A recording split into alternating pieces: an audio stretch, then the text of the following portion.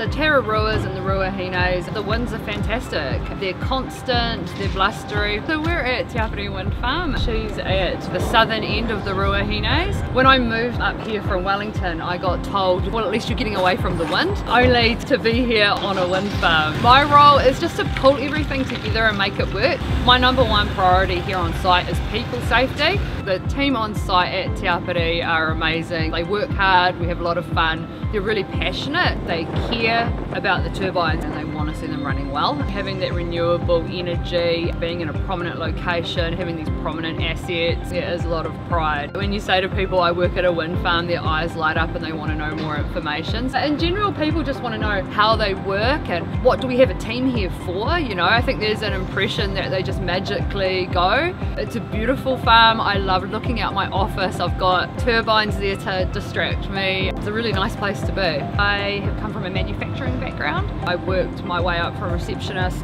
to being on management teams and running engineering teams. I think about the hours that the guys put in, the challenges to get up there, the challenges to get things done. I'm really proud of my team here on site. I've had jobs where you sit in the car outside and you think, oh God, I don't want to go in.